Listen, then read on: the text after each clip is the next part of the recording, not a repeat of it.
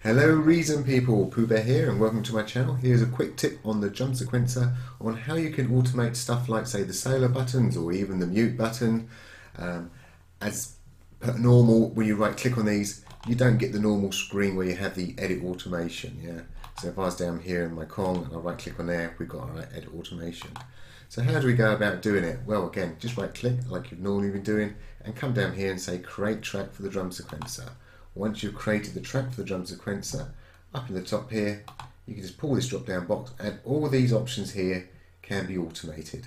So now I can just start coming in here and adding all my mute channels.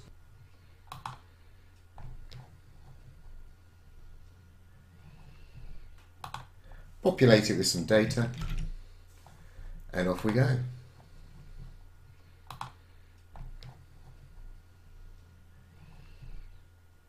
It's as simple as that.